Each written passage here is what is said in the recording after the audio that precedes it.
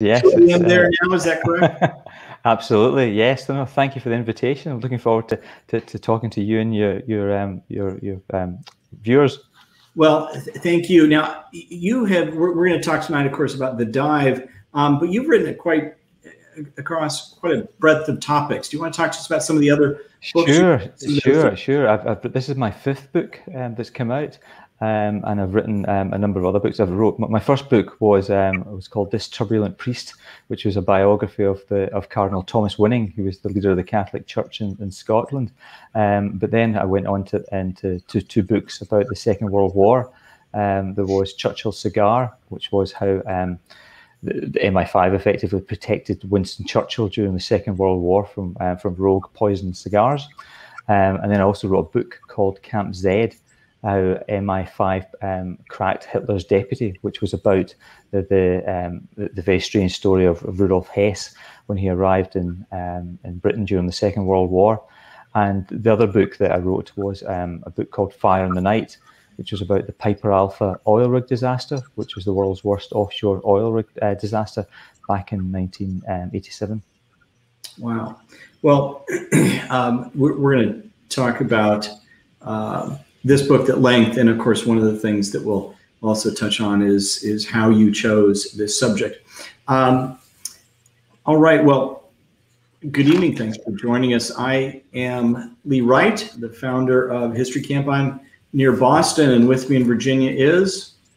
Hi, I'm Carrie Lund. I'm the director of The Pursuit of History, the nonprofit that brings these History Camp discussions to you each week. Tonight, we have Stephen McGinty with us. Stephen is an award-winning journalist with the London Sunday Times. He's an author and producer of BAFTA-winning television documentaries. Stephen also won both RTS and BAFTA Scotland Awards for the Best Single Documentary, Dunblane, Our Story, and The Bank That Almost Broke Britain. He is the author of several books, including Fire in the Night, The Piper Alpha Disaster, which he developed into an award-winning documentary, and The Dive, the untold story of the world's deepest submarine rescue, which is the topic of our discussion tonight. And Stephen is joining us from his home in Scotland. We want to thank him for that because it's very late there. So thank you so much for joining us, Stephen. No, thank you very much for the invitation. I'm looking forward to talking to everyone. We know, Stephen, the folks who tune in every Thursday have a deep interest in history, and of course, one of the wonderful things we cover so many topics. This is probably one that will be new to many people. Do you want to give people a sense of what it was like at the time, and kind of the level of awareness there was? Sure. Well, effectively, this was the Pisces 3 disaster was in 1973 an event that gripped the world, and we have to take everyone back to 1973, and this was a time when the cable that was being laid between Canada and America was a new kind of telephone cable. And to give you an insight into the cutting edge technology at the time, this cable allowed 1,750 telephone calls to be made at any point between America, Canada, and the UK. Just think of that, 1,700 people at any one point making a transatlantic phone call, and that was the cutting edge technology at the time. So this was the analog age, effectively, but it was an age where news traveled fast, and the story of these two men, Roger Chapman and Roger Mallinson, in a very small submarine stuck 1,700 feet at the bottom of the Atlantic Ocean, was a story that gripped the world for 3 or 4 days in the late summer and early autumn of 1973. So it was, in a year that had so many big events at the time, it was an event that gripped the world, the plight of these two men. And I imagine it was something where there was almost a countdown, thinking about remaining oxygen, how long might be hold out? Absolutely. The way I sort of explain the story to people is try and imagine that you and your close friend are in a telephone box, and that telephone box is sitting beside the Empire State Building. And then you look out the window and you see the Atlantic Ocean roll towards you and settle at a height 10 stories above the very top of the Empire State Building. Then turn out all the lights, then start draining off your oxygen. and then know that a rescue, even if it is possible, and now you are at a deeper depth than any other submarine rescue before, is 2 days away at the very minimum, and you've got oxygen that can maybe last 2.5, 3 days. So it was incredibly tense, and that's what effectively was. It was a countdown. They sank on the Wednesday, and the perception was that it could maybe have last until lunchtime, the early hours or lunchtime on the Saturday. So it was the kind of the deadline was true in the sense of the word. On that point for just a minute, was there any way to know for sure how much oxygen was there, and then to kind of be able to forecast and so forth? Yeah, well, that was the point, is that the way they kind of calculated it was that they had what was perceived was, if they were in active, if they were moving around in the submarine, if they were chatting away freely, if they were just acting as if everything was fine, the perception was that they could have maybe 30, 35 hours of oxygen. But under emergency conditions, when what you would be doing is you would be lying very still, you would be making a minimum amount of movement, and you would be keeping communications to the absolute minimum. The perception was that they could stretch that to maybe sort of 60, 70 hours. So they had a calculation. They could follow it by the oxygen tanks they had in there. But it was rough, and it also was about what they could do to extend it. Well, let's go back then. Talk to us about, actually, let's go back to kind of the early days. Through your research and so forth, can give us an understanding of submarines, the invention of submarines, and then this particular submarine and the task that they were doing. Yeah, well, I mean, the book covers, from the invention of the submarine, all the way through to the invention of the Pisces 3 craft, which was created in Canada.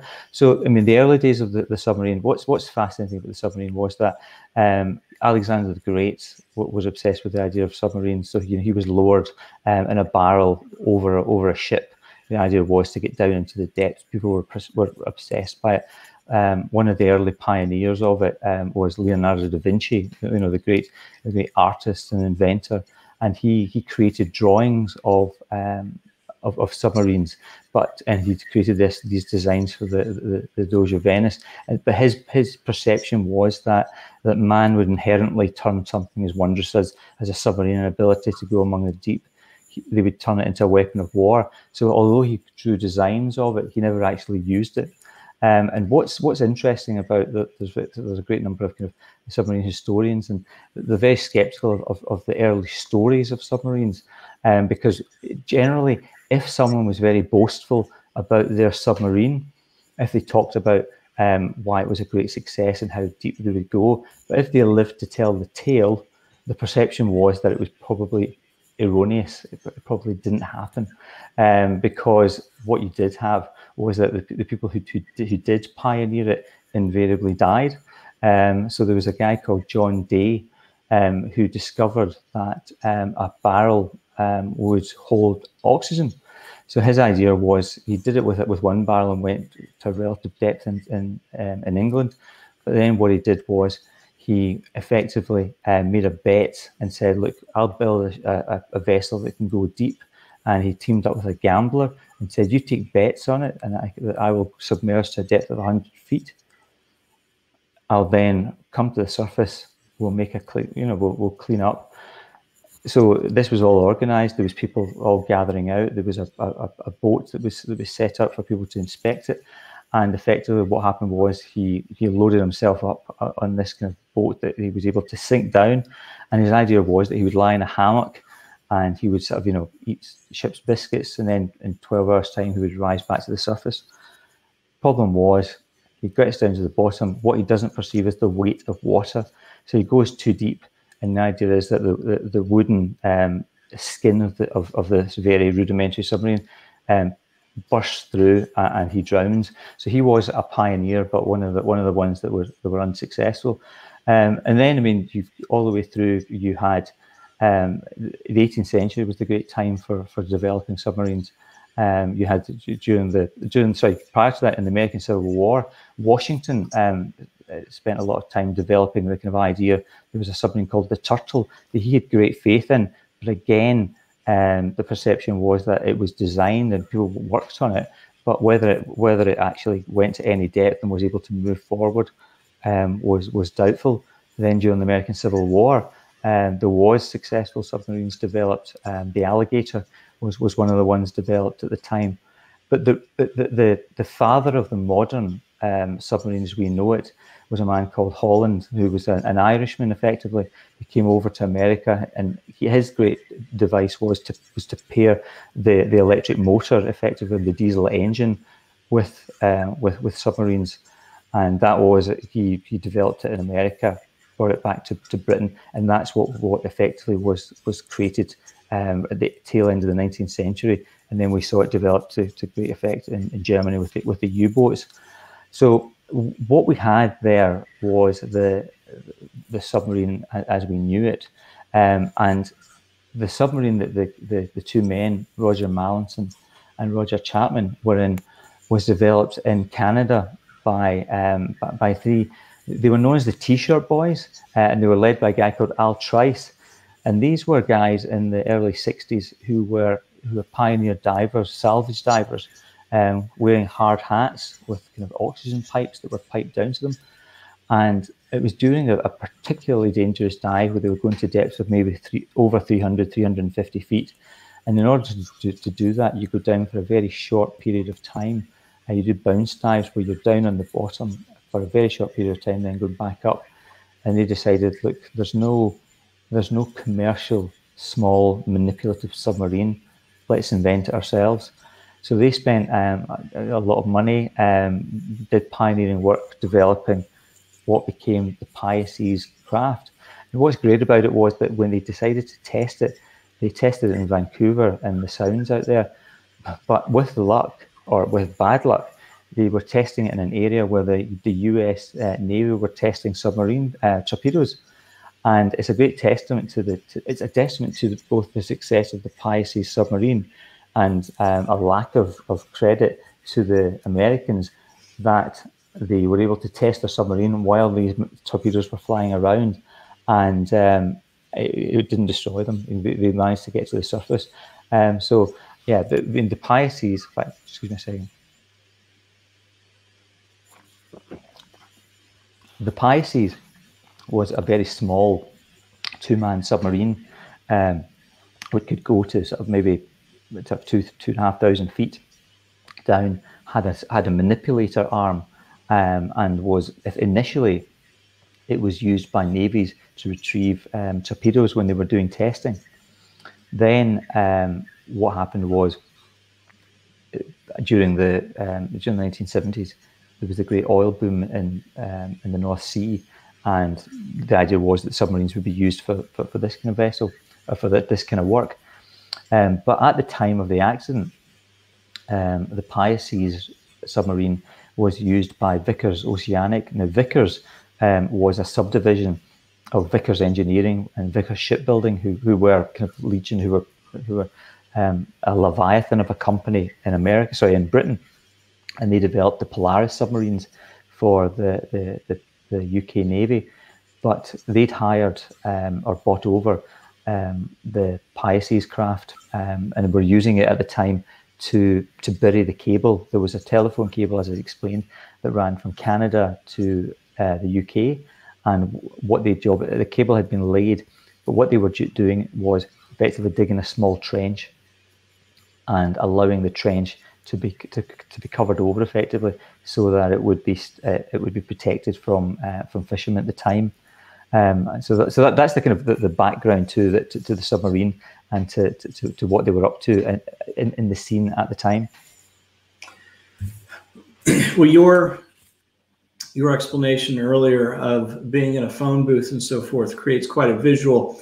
When you said it's a small submarine, give us an idea of. Well, it's maybe kind of 5 feet across, 5.5, 6 feet. So there's not a lot of room in there. There's 3 windows with little portholes that you can effectively see, and when they were operating the manipulator arm, you would lie down on a bench. So effectively, the two of them would be kind of lying down on benches, one steering and the other one operating the manipulator arm. But they could sit up too, and they had a tape recorder down there, and this was 1973. So although there was the great albums of the day, like Pink Floyd, and the great bands who were around at the time, Roger Mallinson was a great fan of classical music and organ music in particular, and he always insisted that the shape of the sphere of the submarine allowed it to have wonderful acoustics, and that's what he was listening to at the time. So yeah, it was a small space. Yes, indeed. Well, so this was a mission that had been going on for some time, or this type of mission had been done for some time. Is that correct? In terms of what they were doing is they'd been out there for a couple of weeks with different subcrews. So what happened was, on the surface was a ship called the Vickers Voyager, which was a sort of large converted sort of fishing trawler, effectively, and that was the mothership from which the Pisces was lowered over, and then sort of lowered down into the Atlantic, and then it would be towed out to the spot where they were working. And what they would do is they would leave a pinger, which was like a kind of a sonic acoustic, baton, effectively, that would be left down on the cable where they wanted to go. So it was like a relay race, effectively. Submarines would go down, they would dig a trench for as long as they could, drop the cable into the trench, and then leave a pinger by the cable, then rise back to the surface, and they would do 8 to 10 hour shifts. So Roger Mallinson and Roger Chapman were doing their shift on the Wednesday, and the very early hours of the Wednesday morning. So it was like 2 in the morning when they submerged down to do their shift. Effectively, they had their sandwiches, they had their flask of coffee, and their emergency rations of ship biscuits, and that was it. So they effectively dropped down to 1,700 feet, found the cable, and then spent 8 hours using a kind of a water hose to blow away the sand to create this trench and to drop the cables in.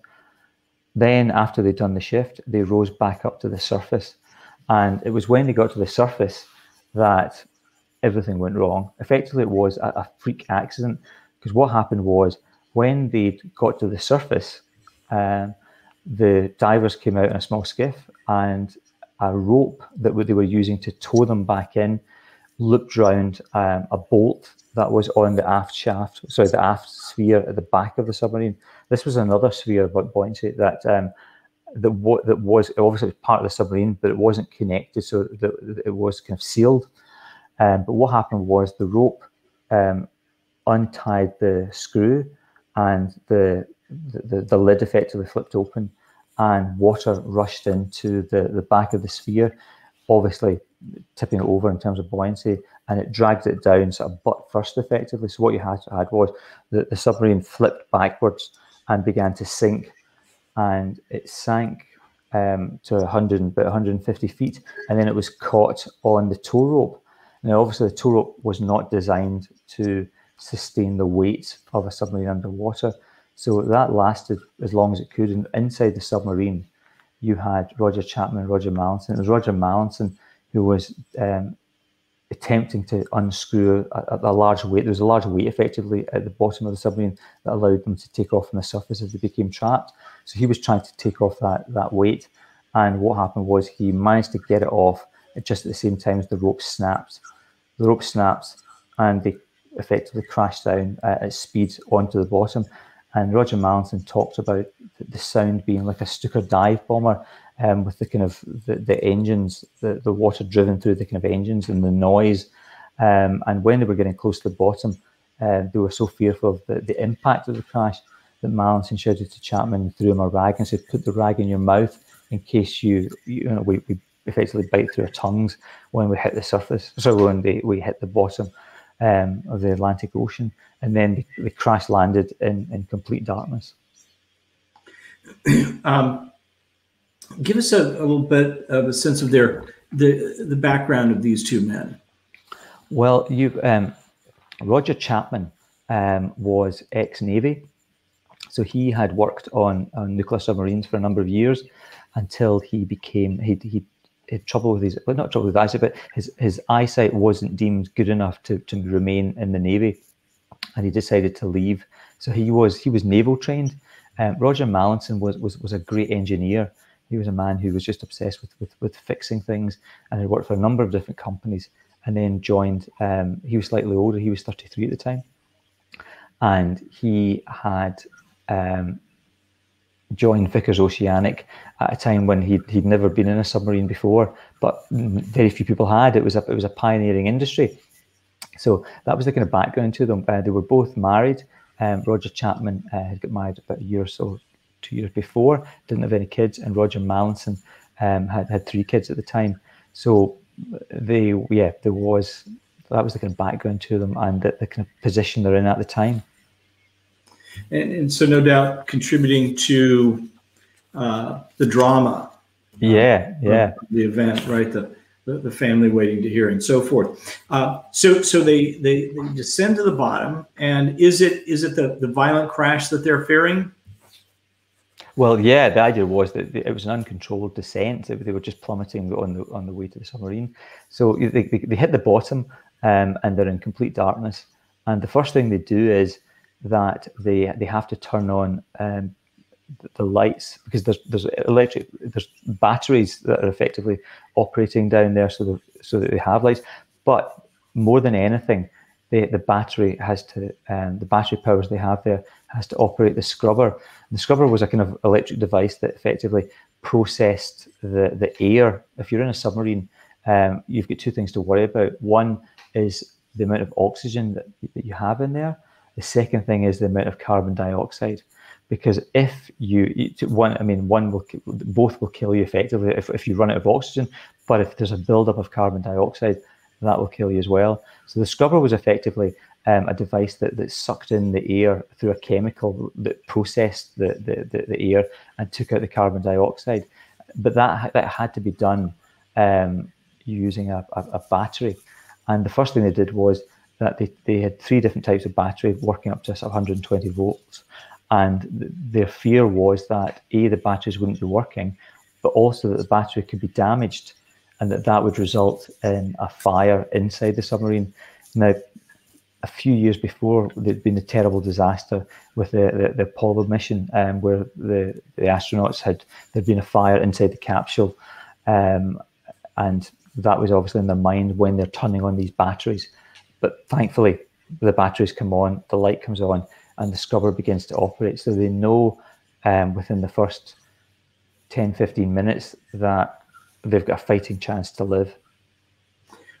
So talk to us about what happens from there. At what point do folks at the surface realize there's a problem? Is it immediately because they saw it? Yeah. It's on the surface, it's immediate because they see them sink.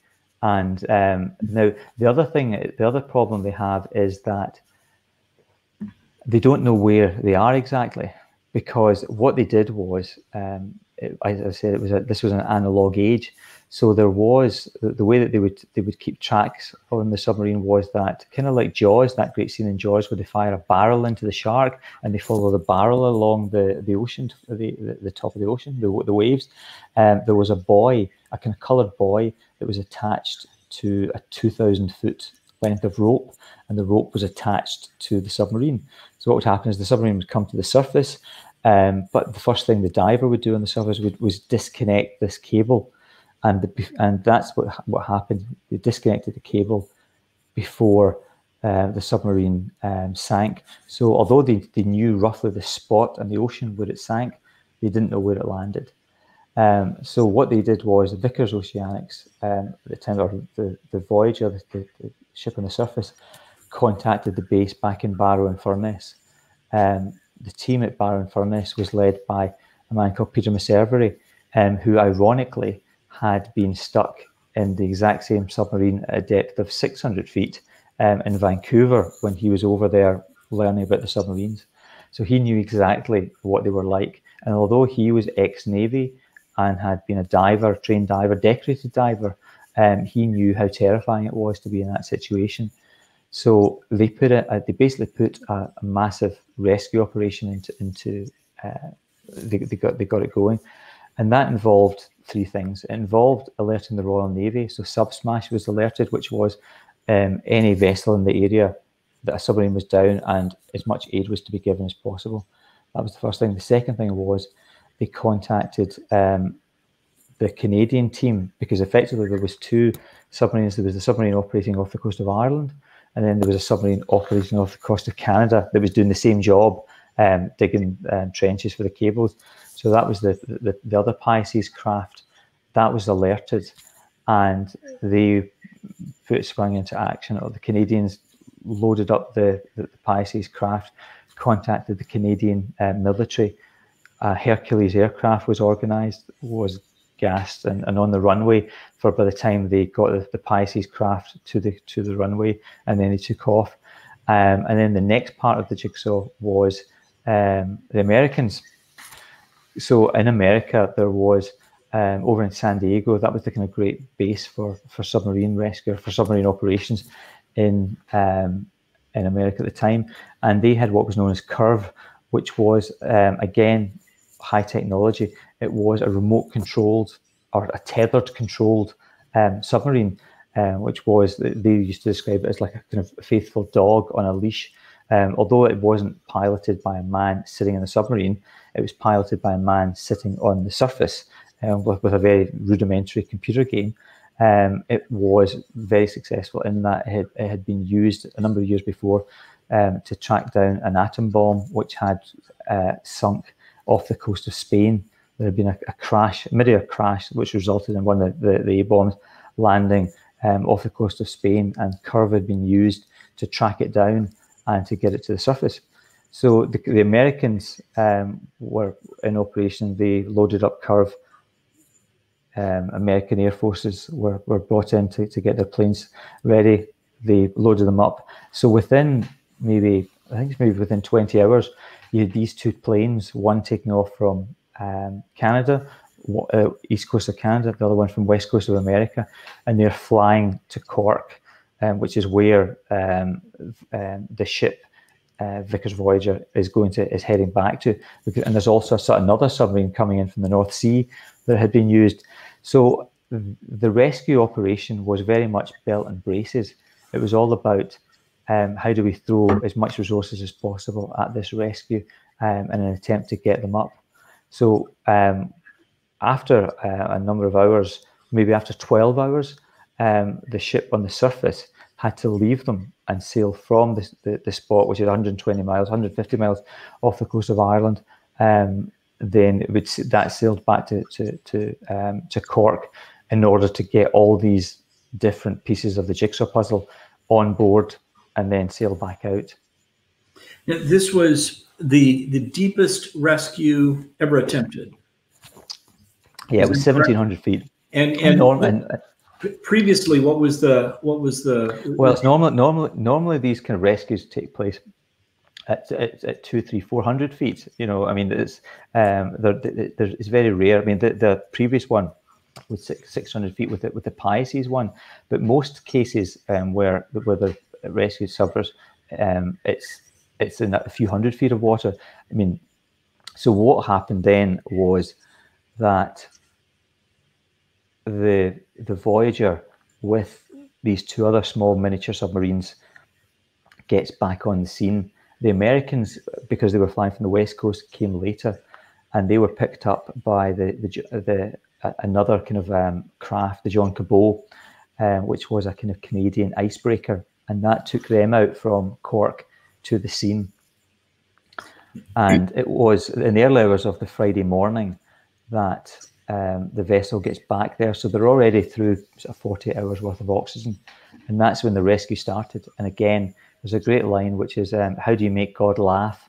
And it's tell him your plans. Yeah. Because Peter Messervry's attitude was that once they were on the surface, they would send down a miniature submarine with a long rope and a cable effectively to the bottom, down to where they were.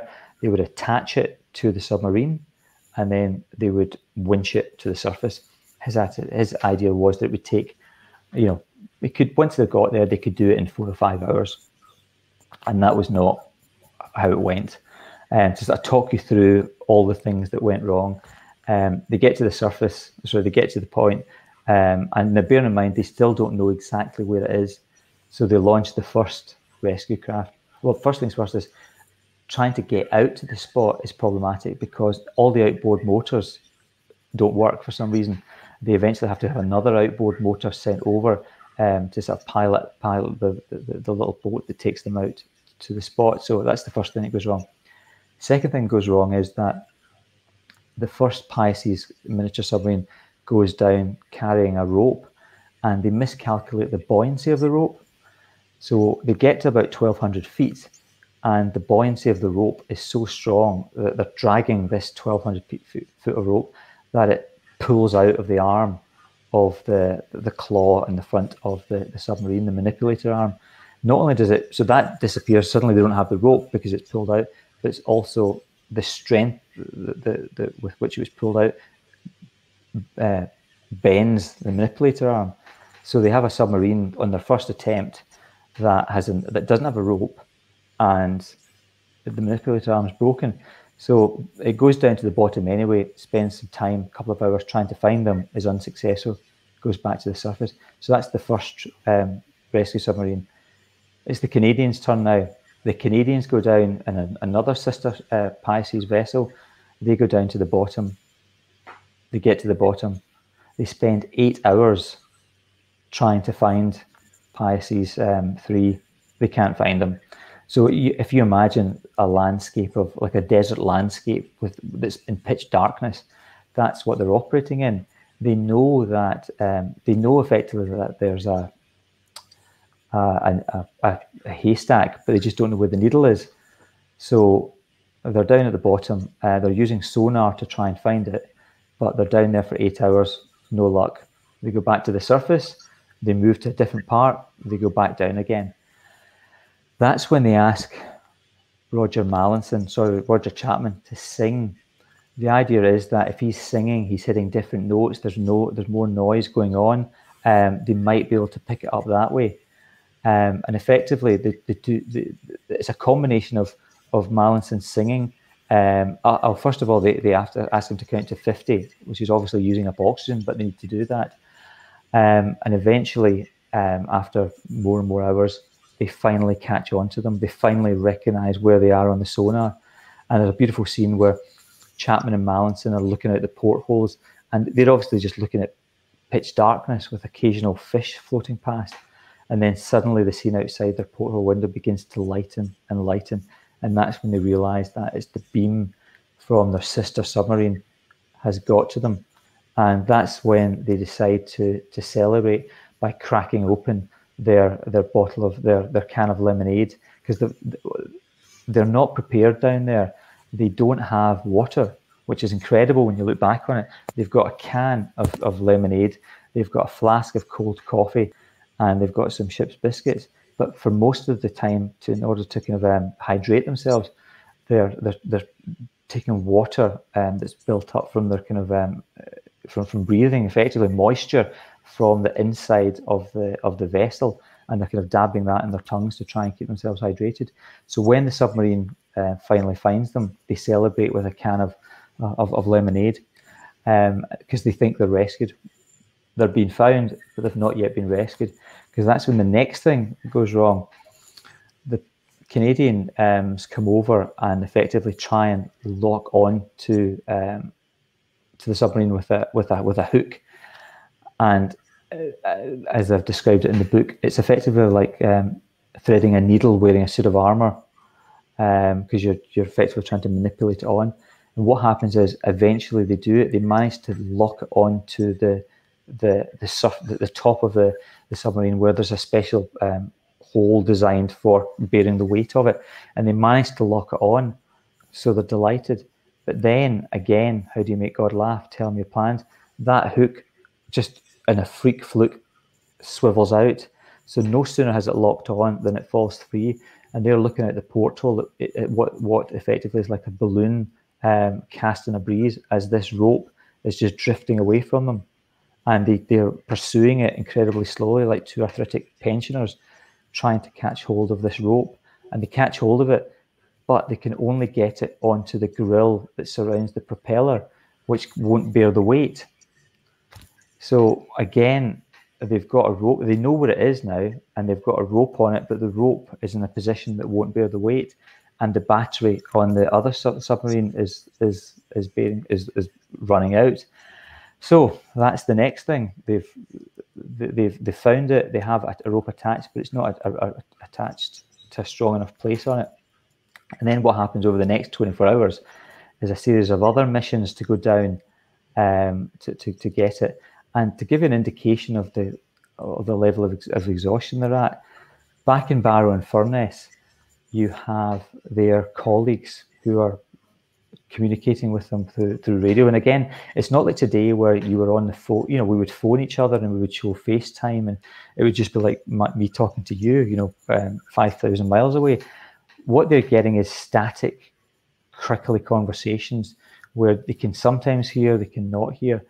But the team in Barrow and Furness hear that the guys in the ship are getting really tired and exhausted. So what they decide to do is they put together another team that flies out on the Friday night. They fly out in a plane from Barrow and Furness to Cork. They're picked up by a Royal Navy Sea King helicopter. Problem is, it's stormy in the Atlantic now. So these are guys who've never been in a helicopter. They're flown out in the evening in a storm, and the Sea King helicopter manages to find Voyager, but it's in the middle of a storm, and they then has to lower them down onto the deck of Voyager. So the problem is the Voyager's going up and down and up and down. So as soon as they get lowered down onto the surface, the deck falls away from them. So it's a massive operation to get them onto the ship. And when they do get onto the ship, this new team comes on board and effectively it helps supercharge it. They are fresh, they're enthusiastic, they're all enthusiastic, they want to save their men.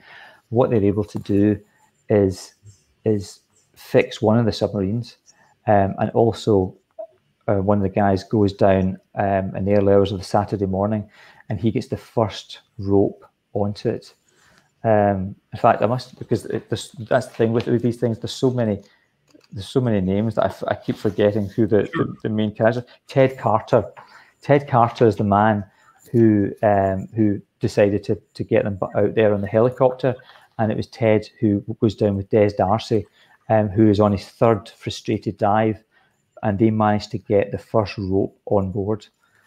Now, again, it's complicated because the Americans have arrived on the scene. The Americans arrived to the rescue on the Friday night because they're 12 hours behind, and everyone's exhausted. And they say, well, we're going to launch Curve to the rescue. The problem is, again, almost in a bad scene in a movie, they power up Curve, but what they don't know is that all the salt water and sea sprays come on board, and that has effectively got into all the electronics. So as soon as they power it up, it blows. The whole thing blows. So there's nothing they can do about it. Every second counts, and they have to phone Peter Messervy and say, yeah, it's blown. And he says, how long is it going to take? And they say 4 hours. To rewire everything is going to take about 4 hours. And he keeps phoning back every half an hour, and they keep saying it's going to take 4 hours. No matter how many times you phone, it's going to take 4 hours. So what happens is they've managed to get one rope on, but they need a second rope. And Curve is finally launched at about, I think it's about 7 or 8 in the morning, on a Saturday morning when they're really close to the wire. And everything that's gone wrong, this is the bit that goes smoothest. Larry Brady, who sadly passed just a few weeks ago, pilots Curve down to 1,700 feet. They know exactly where the submarine is, and he's able to drop in a toggle, like a T-bar, effectively, into the aft sphere. And as he said, it went so smoothly. He describes it as parking the car after a very long drive Imagine parking the car after you've driven across America. The journey is the hard part. Parking the car is the easy part. And that's what he manages to do. And then the irony is they've got 2 ropes onto them. They're going to be rescued. But for Chapman and Mallinson, this is the worst part of the entire ordeal, which people can't actually believe when they say it wasn't the 3 days where you were stuck under the water. It wasn't kind of having to defecate in a bag and put it away in a tin. You know, it wasn't kind of being so parched. They'll say, no, the worst part was being taken from 1,700 feet on the seabed to the surface, because it took over 2 hours, 2.5 hours it took. And also because of the ship that they were taken from, it was stormy, so the ship was going up and down, and you try and imagine that they were like a fish in a hook. The submarine was constantly flipping back and forth, and they were being smashed about inside the submarine. And yeah, for them, that was the worst part of the ordeal. And even then it wasn't over, because they got to 100 feet from the surface and it stops because they need yet another rope attached. And one of the divers goes down, and he describes it as like trying to land in a bucking bronco, and he gets the final rope on. And well, you'll have to, all the viewers, and we'll have to buy a copy of the book to find out what happens next. But let's just say it's a happy ending. Well, that is really interesting, and it's easy to imagine the tension really around the world. It was you know, as people were watching this race against time, not knowing what was going to, you know, how it was going to play out.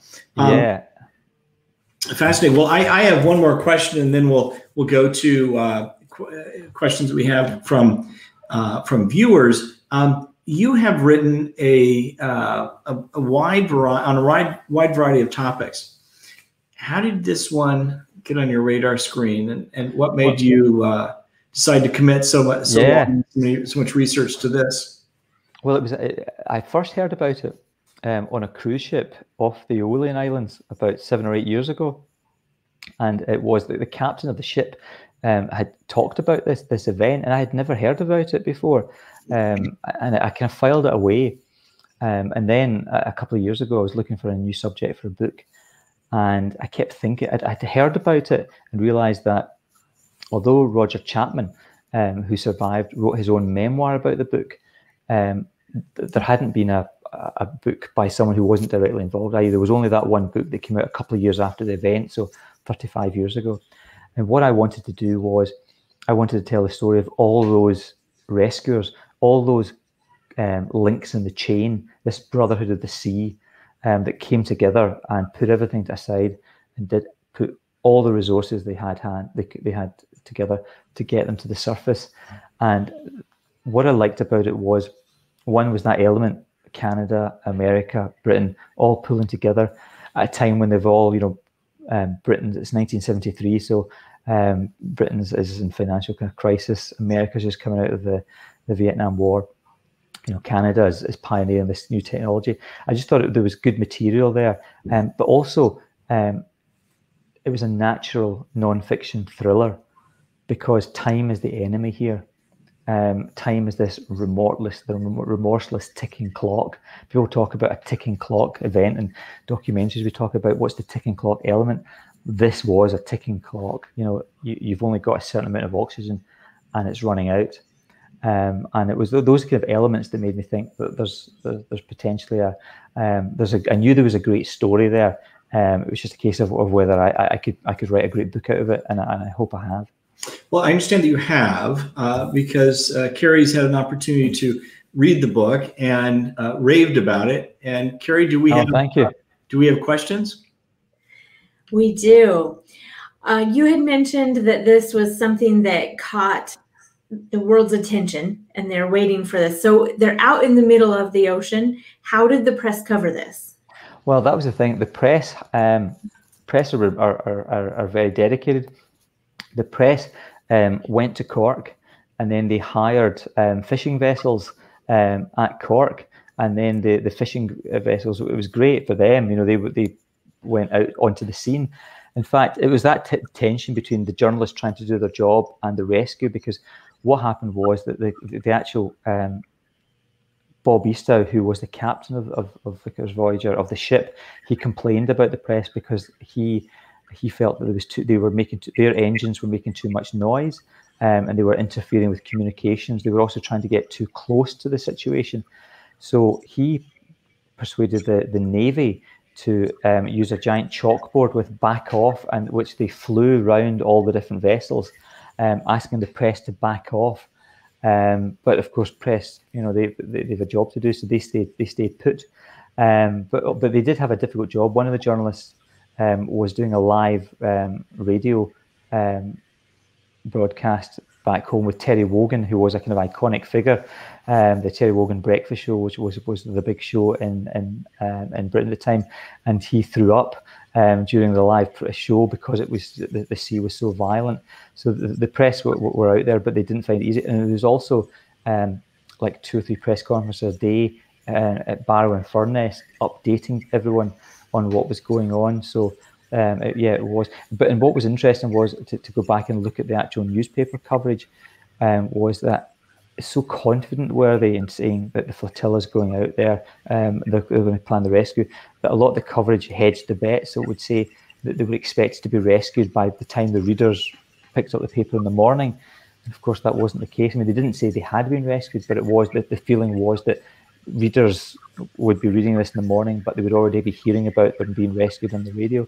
And that wasn't that. It was very, very, very close. All right, thank you. How many of the men rescued and rescuers are still alive, and were you able to interview them? Yes, I was very fortunate. Of the men, there's Roger Chapman and Roger Mallinson were the 2 men in the submarine, and sadly Roger Chapman died a year and a half ago. I wasn't able to speak to him, but I spoke to his wife, June Chapman, and the family was very supportive of the book.